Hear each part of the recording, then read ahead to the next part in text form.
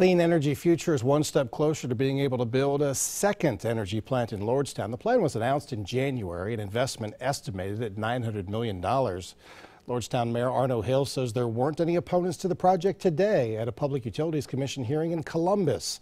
So the application now goes for a vote at the Ohio Power Sitting Board. Hopefully we can help keep Northeast Ohio or Northern Ohio's electric rates down by being able to produce cheap electrics.